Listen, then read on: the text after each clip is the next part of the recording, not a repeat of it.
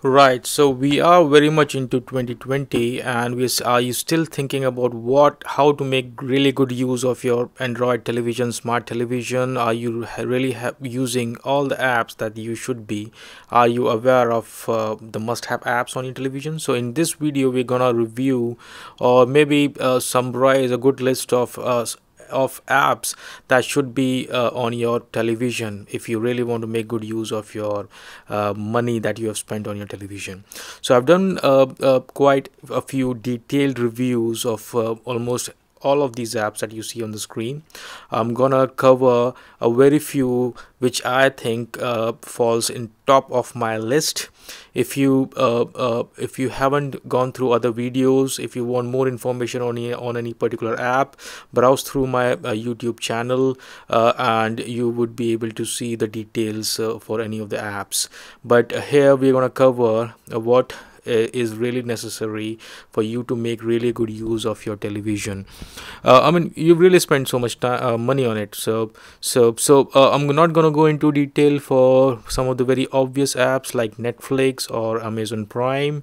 These are streaming apps, quite popular. You need to pay for watching the content, HD 4K quality if you pay for that particular subscription plan. I won't go into detail, but BBC iPlayer, ITV Hub, these are more popular into UK. If you want to watch BBC programs including live news, this is what you would want to watch and subscribe to it.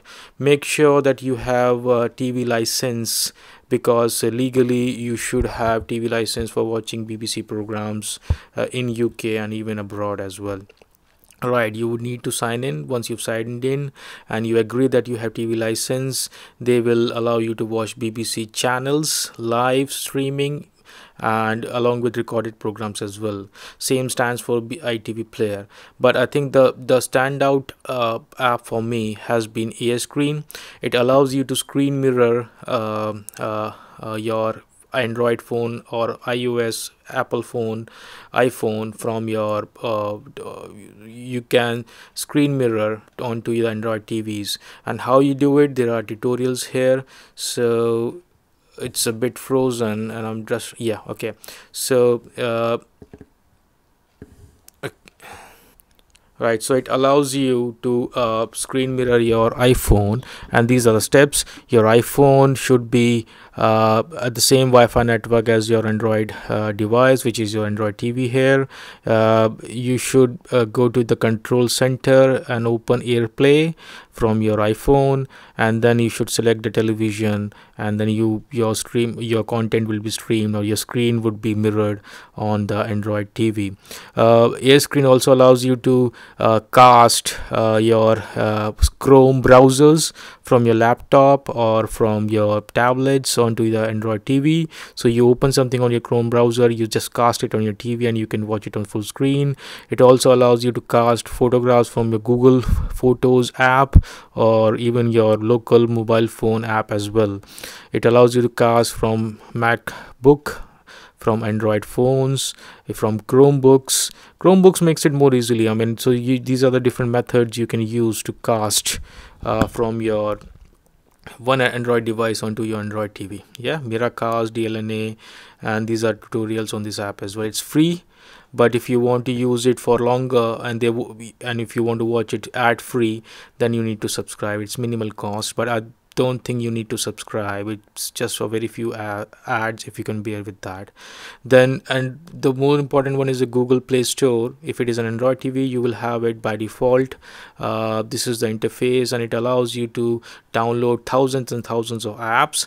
This is the main difference between Android television and a smart television. The Android TV comes with Android Google Play Store, which allows you to download thousands of apps, as I said earlier. Yeah, and even if you don't have apps, because it will only have apps that are compatible for your television. Yeah, it won't have all the apps that you have on your Android phones. But even if you don't have it for TV, you can download those apps through sideload, and there are different ways of doing that. I won't cover it into this video, but I've done it on other videos, so just scroll through my channel and you will find it. You can find the apps through here from the search bar, or there is a good list of games as well. There are featured games, recommended games, free, and then paid apps as well. So I won't be covering that in this video, but as I said earlier, just browse through my channel, and that should be very helpful for you. Right, let me come back, and yeah, let me just quickly show you how you install something before I move further. You just go to an app. Let me select one of them. Let me select, let's say, Tune In. You just go in there and just press install. It will start installing depending on your broadband internet speed.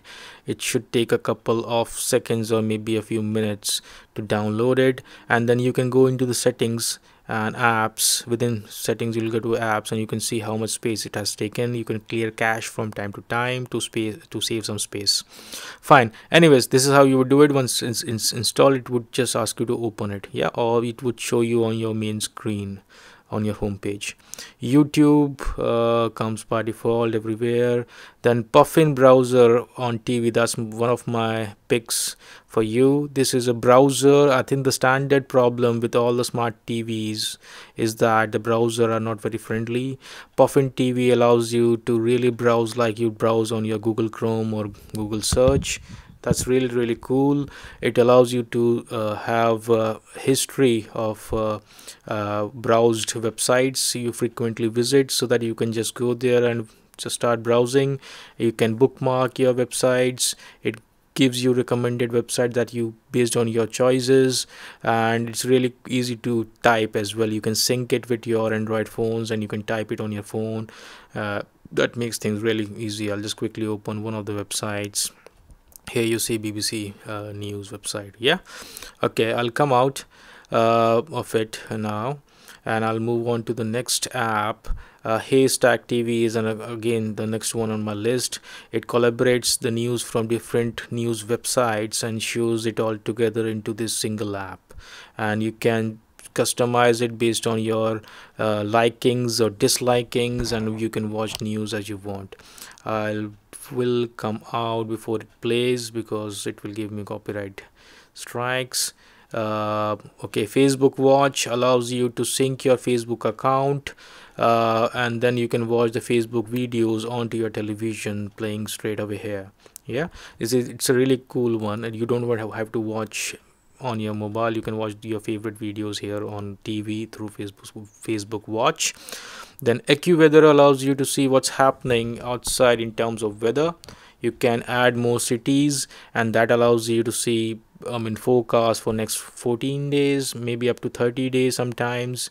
I'll just quickly go in there, show you the interface, and yeah, you see what's happening outside. I'm in London, United Kingdom. It's 9-degree cloudy, and then we can come down and see what's happening on an hourly basis.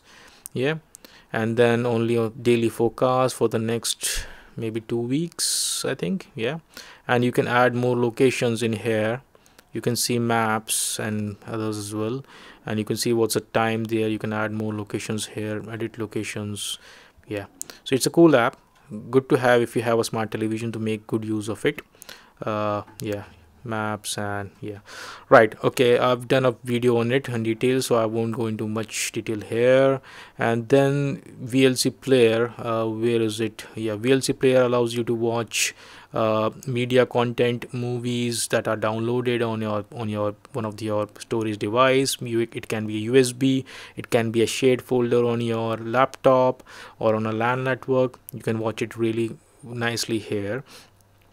Yeah, so video content, it says I don't have a video content at the moment, so you can attach internal memory through USB drive. You can have local network, you can stream it off through online.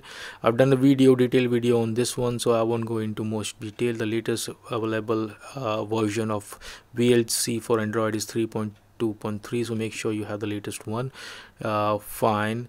Okay, and then coming back to Kodi, again it allows you to stream content online. You need to do some settings. You can watch TV shows and movies, games, all for free if you have done the settings. Albums allows you to organize photos, internet browse. Screen mirroring is, ES Player is another one which allows you to download a lot of other apps that are not previously or not built by default on your television. I've done a detailed review on this app as well, so I won't go into much detail here. So these are my picks. If you have any questions, post your questions on the comment section. I'll just quickly show you whatever apps you have, and if they're running and your TV gets frozen because a lot of memory is being occupied or being used by the app, you can go into settings, into apps. It will show you the list of apps. So like I've just run Puffin TV to show you how it works. It might have frozen my TV, and all I need to do is to go to force stop and do it. So it's similar to the killing a process on your laptop. If it freezes or crashes your laptop, you can kill some applications or processes being run in background. The same is here, and it's not, your smart TV, Android TV, is no different than a laptop with